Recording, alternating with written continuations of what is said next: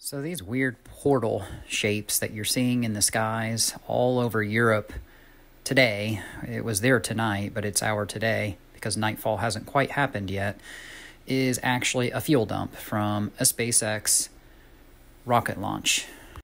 It was from the SpaceX Falcon 9 NROL 69, and it departed, I believe, about, 1:38 in the afternoon.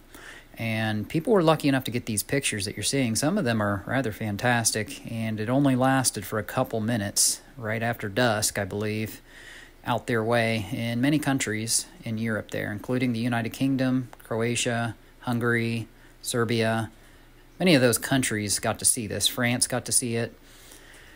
And over here in the United States, we might be able to see the northern lights or the aurora borealis in 10 of our northern states tonight. We were out looking last night. We didn't see it in West Virginia, so stay tuned for that. These pictures here look a little bit different. They are really neat. A lot of people had questions, but it really is from a fuel dump. I'll play a video for you guys here. What is that? Can everyone see that, what I'm saying? Yeah. It's got like a spiral, I think, like a backward S with a ring around it. Yeah. See it? Oh my gosh, it's like morphing. It's like kind of changing. Because before it wasn't like this, Dad. Yeah, it was like a fan. It might be a nebula, Dad.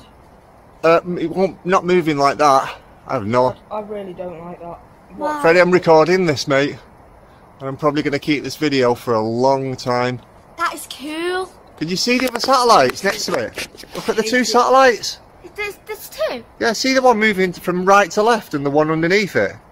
I can see one underneath it. Oh, it's good. See, I've got them both. I've got them both on here. Are they circling it? Are they orbiting it? I don't know, but I've got them moving. Wow. The two satellites. What, he was literally over there? Dad, wasn't it like a radar or something? I don't know what it is, Anjay. No, because before it had like, it was a circle, then it had something coming off one end, something coming off the other. I don't know what it is, Sweet Pea.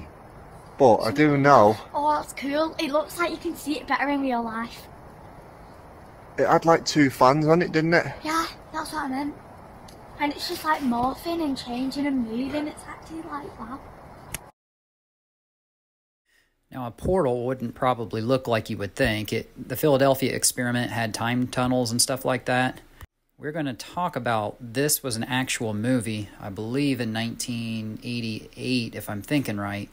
And there's a man by the name of Alfred Bielek who saw this movie, and it jogged his memories of his own experiences with the time travel and the warping in time and being sent as a different person. I'm going to explain that on a future video for you.